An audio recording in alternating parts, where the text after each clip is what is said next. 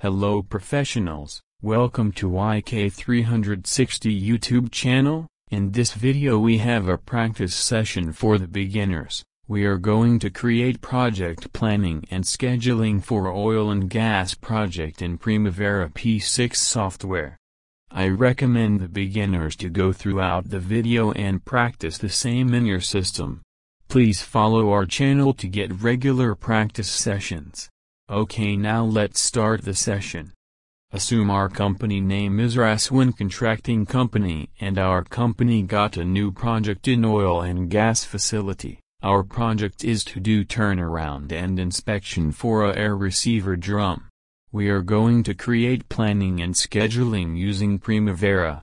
As per our scope of work received from our client, our work is to shut down the drum and then replace two flanges on the top of the drum, and after that we need to do external blasting and coating for the whole drum. Based on the scope of work, we have divided the work into 3 WBS. They are isolation, mechanical activity and then blasting and coating. Each WBS are further divided into different activities. You can see the activities on screen. We are going to create WBS, which is work breakdown structure, and activities based on the chart display here. In this lesson, we are going to create an enterprise structure name, Raswin Contracting Company, then we are going to create new project and then create WBS and then create activities under each WBS, then, assign relations and schedule them. First open Primavera P6 software, and set oil and gas utilities as admin preference industry. To do this, click admin option on menu bar and then click admin preference. In admin preference select industry and then select utilities, oil and gas. Click close and click OK, done. Now we are going to create a new enterprise project structure, under the name Raswin Contracting Company. For this, select Enterprise option on menu bar and then click Enterprise Project Structure. EPS window will open. On the window, click Add button on the right side. New EPS will be added. Now in EPS ID type RCC. And in EPS name, type Raswin Contracting Company. Now it's done. Click Close. Now we have successfully created EPS. Now we are going to create a new project under our EPS. For creating a new project, just go to Enterprise and click Projects. The Projects window will open. Now on the right corner of the window there is a plus option. Click it. Now your new project window will open. Create a new project window. On the Enterprise, select our company, Raswin Contracting Company. Select this and click Assign on the right corner. Select. Then click the next window. Here you need to type our project ID. I put the short form of air receiver drum ARD09. And the project name as air receiver drum.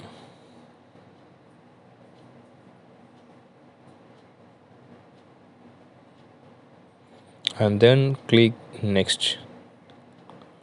We will move to the next window. In the next window, we need to assign the project planned start date. I will put August 1, 2023 as my start date, and the finish date we will update later. So click Next and the responsible manager enterprise. Now click Finish. Now your project is successfully created. Up to now we have created an enterprise and also the new project. Next step, we are going to create WBS. For creating the WBS, click the WBS icon in your left corner and the WBS window will open. Now we need to create the 3 WBS based on our chart, and for the same you have the add button, plus button in the right corner. Click on the add button. We need 3 WBS. I am creating clicking the add icon 3 times. So now my 3 WBS are successfully created, but it is not aligned in the same way. One is under the other, so I will bring it to the left corner. You can just select and click the arrow button in the right down side. You can see now it's all in the same line. We are now going to assign the WBS name based on our previous chart plan. The chart first we going to do isolation. Next is the mechanical activity, and then we are going to do blasting and coating. Just type the WBS name. You can also change the name in the downside detail bar. We will see everything in detail in the next video. This is only for the basic video. So now we have successfully created 3 WBS in name isolation, mechanical activity, and blasting and coating. Next step, we are going to create activities under every WBS. For this, click the activities icon in the left side. The activities windows will open. Now we are going to create activities under each WBS.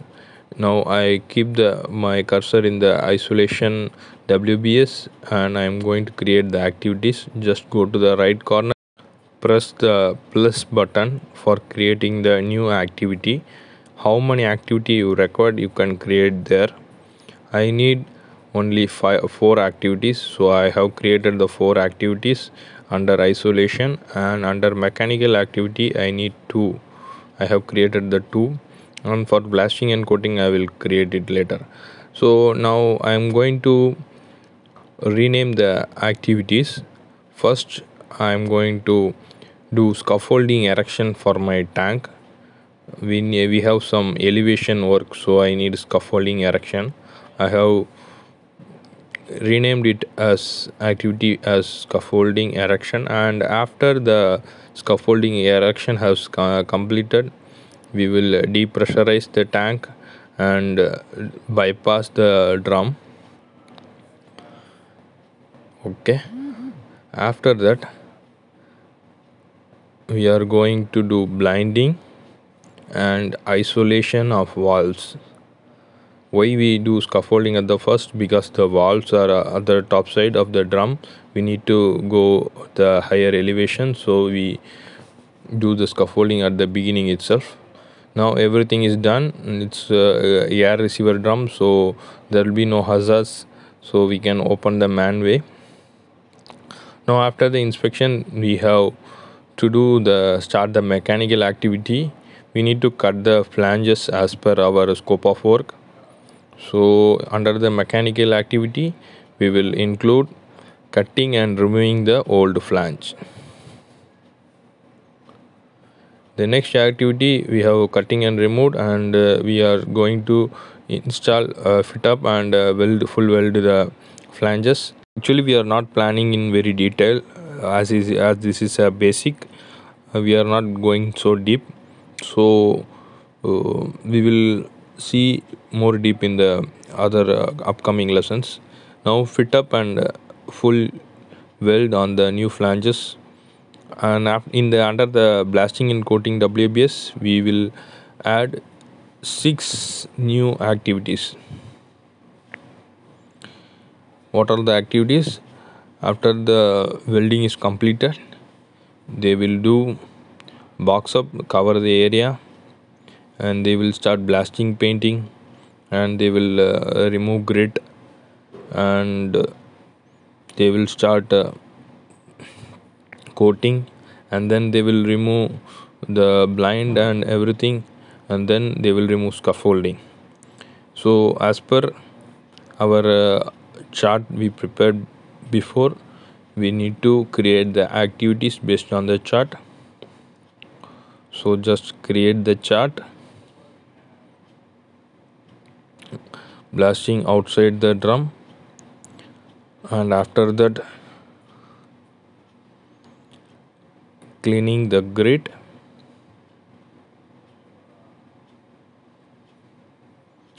And then after we will start coating. The coating will take up to 3 or 4 days. Maybe it have 2 or 3 coatings based on the scope, based on the coating type, the primer, intermediate, top coat, extra, etc.